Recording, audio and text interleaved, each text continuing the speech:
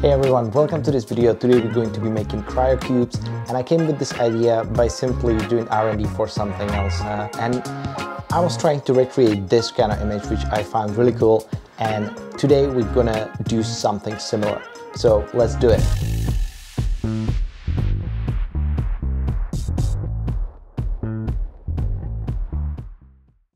This is what we're going to be creating today. I'm gonna just get rid of this project. I'll just save it. Yeah, save it please. So let's start with the cube. Let's go into our objects and select cube, hold shift and drag it up 100 centimeters, so it just sits on the ground perfectly. Now let's do segments 15 and 15. So we have 15 segments on X and 15 segments on Y axis, and now we're gonna do the little fillet if you like. If you don't, just don't. You can skip this step for sure.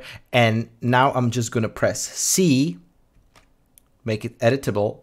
Just go into our selection, live selection, and I'm just gonna go into polygon mode. So I'm selection, polygon mode, and I'm gonna start selecting. You can hold the middle mouse button, and just by dragging up or down, you can enlarge this selection. I'm just gonna make it a little bit bigger, and now I'm gonna select all those front-facing polygons. This is satisfying, unless I miss. Yep. Select my move tool again, and I'm gonna right-click this. I'm gonna disconnect it. Now when I move this,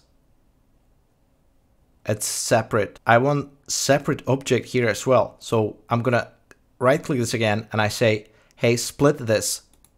So now it created separate object, and I can call it front glass and hide it.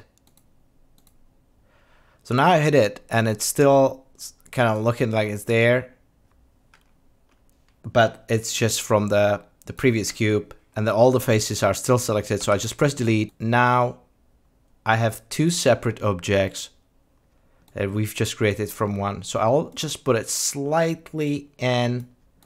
Nice. So this is our cube created, and we're gonna create dome light.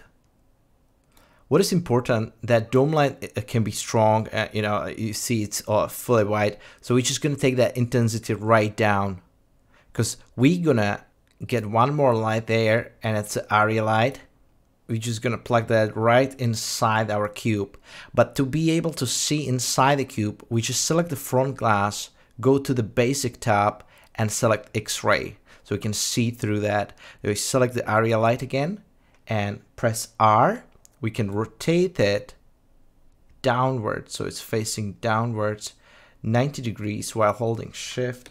And now we just look at it from the top, go into our object mode again, so we can see the light handles. That should be right about it. So it sits inside, it doesn't leak, I don't see any light. So that's our exhibit done, right? So now with that, we can take the area light, cube, and a front glass, and press Alt G. So this is put it into null. We call it exhibit. So we have one plugin site. If you don't know how to make these, then I highly recommend the link. My next tutorial, you can learn how to make these. I have kind of a background there, and I'm gonna highlight the exhibit 1 and just kind of duplicate it twice.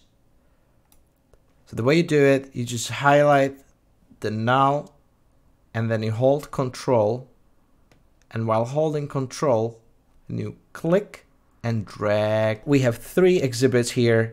I'm just gonna organize them in a sense left to right, just so I know exactly. Exhibit 1, exhibit 2, exhibit 3, and now I'm gonna put something inside. I have this beautiful skeleton here, which I'm gonna make a little smaller. So this beautiful skeleton just goes over here. Hello. Still too big. It's fine.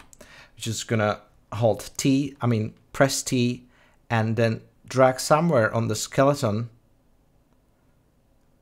drag and hold, and just drag down. And this will scale it proportionally down. We have a one exhibit. I'm just gonna have the second exhibit and third exhibit. Nice. I should probably the first one into exhibit 1, the second one into exhibit 2, and the third one into exhibit 3. So now we have them in correct groups. Great. Let's do some colors. So we're gonna start introducing colors with our area light. So I'm gonna click area light in our exhibit 1 and just go into this color swatches and load one of my palettes. So this is some of my palettes that I plugged in, and I'm gonna select these ones. So I'm just gonna start with some kind of a nice shiny. This is our first light. Then I'm gonna select. Good stuff. So I have those 3, and now I'm gonna apply material. I'm just gonna create new material. Go Redshift, materials, material, and apply that material to our front glass.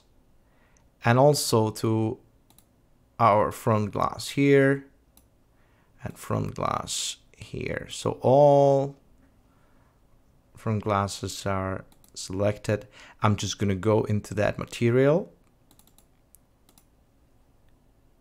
And now we can play it, or I'm just gonna go to my Redshift, Redshift material view, just so we can see it better. Now in here, we're gonna apply to our material option called thin walled. So it's gonna become kind of see-through, but we also need to play with the weight of the refraction of that material.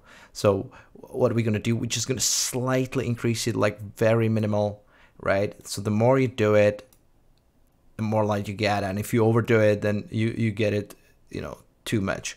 So you want to get it somewhere like that.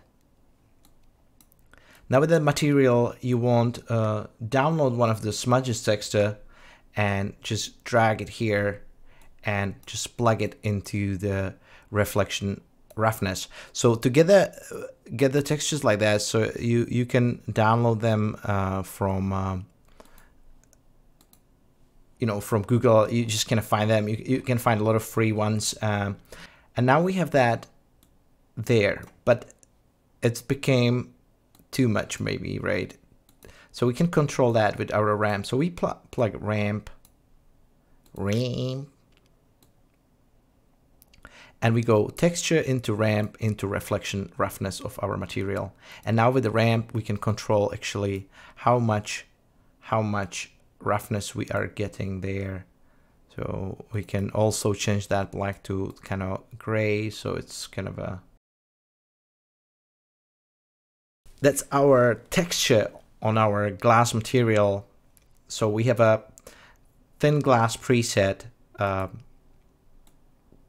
tinted glass preset, and we change it to thin walled.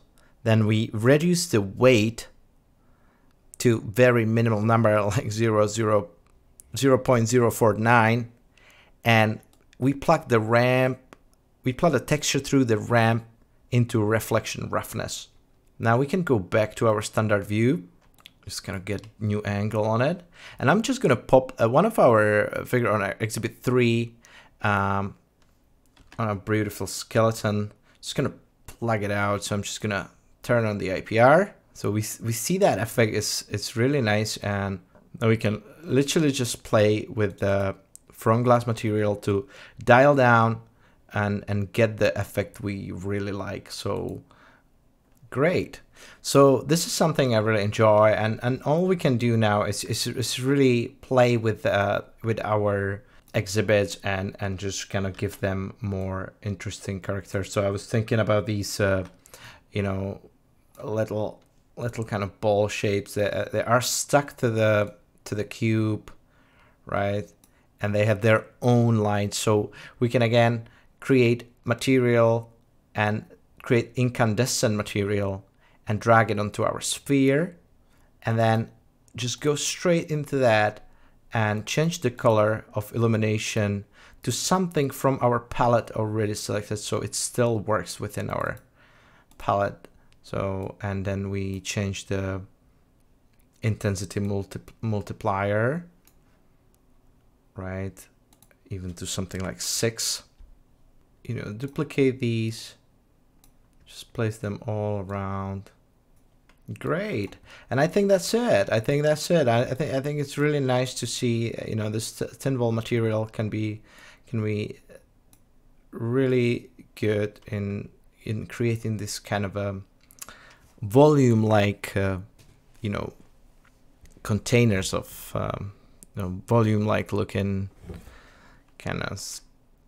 So I hope you enjoyed this tutorial, and I'm gonna include this project file on my GUMROAD for free to download. So if you are interested into seeing, or if you kind of wanna see that already finished, then definitely go in there and you can download it right now.